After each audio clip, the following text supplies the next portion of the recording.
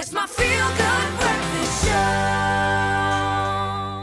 Welcome back to your feel-good breakfast show, Expresso, here on SABC3. Now, we've heard all about the upcoming 2020 Western Cape Youth Music Festival, and now it's time to enjoy some of the talented musicians who will be taking to the stage on Sunday, 13 November. We're now with the 23-year-old clarinet player, Cameron Williams, and 23-year-old viola player, Stéphanie Lawrenson, accompanied by Granty on the piano.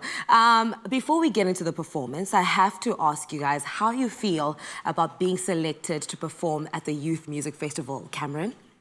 It's obviously a great honor. I've been lucky enough to do it in previous years, and it's really great. You know, normally we get to play on the Artscape's big stage with Brandon Phillips and the CPO, Cape Philharmonic Orchestra. And it's just, it's such a phenomenal experience for us music students. But obviously this year, it's great that we were still able to play, especially in a year that's been so scarce on the music front. It really is a great privilege. It's also a great privilege for you guys to be here, for us to experience you, because music is something that's giving inspiration to people to continue pushing in 2020 at times such as this one.